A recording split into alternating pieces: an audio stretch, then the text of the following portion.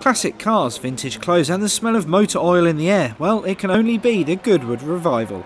Now in its 19th year, the event has become one of the world's most celebrated historic motor racing events, with race fans coming from all over the country to soak up the unique atmosphere. I mean, it's lush, isn't it?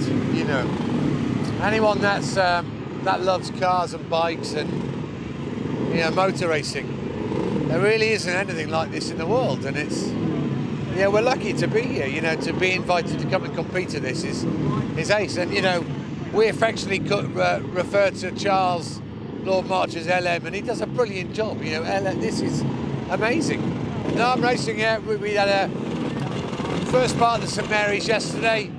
I got a second, so I got to smoke a cigar and kiss a pretty girl. And then I'm in the TT this afternoon in a Corvette Stingray. So you know what, every time I come I want to drive a different car. So, of course we all want to win, but it's not about that, it's just about having some fun. One of the most hotly contested races is the Austin J40 pedal car race, with junior racers competing for the Setrington Cup. You came first place? Yes. How much fun was the race? Good, really good fun. What was the best bit about the race? Winning. I've won every single race since I've been here. Really? Yeah, I seriously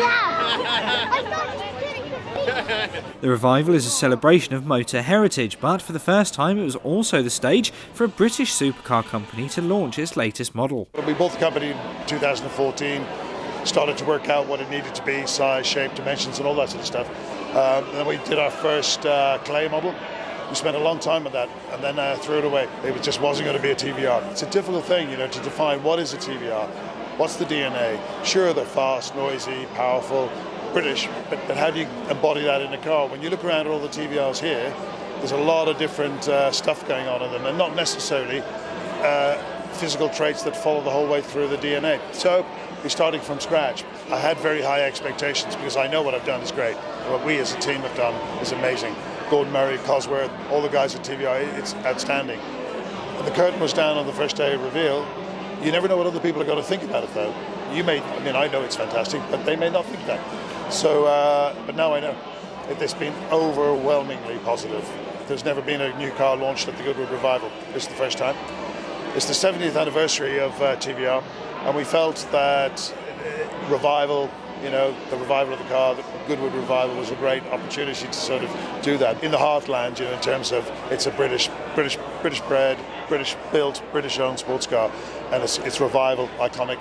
So this was the perfect spot for it. As ever, it's not all about the racing, with a host of performers scattered amongst the stands.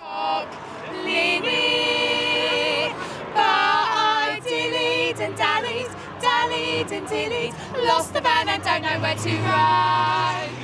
How old are you, Freddie? 11. 11 months old. You look about 45. How old are you really? 11. Oh, I see, 11. I was 12 when I was your age. Put a smiley face right there. Good, yeah, give it a nose and some ears and a head and stuff. You've got to put some effort in now. You're not at school. Give us Oh yeah, now he's good. Yeah. Come to Goodwood, they'll love you. I'll give it.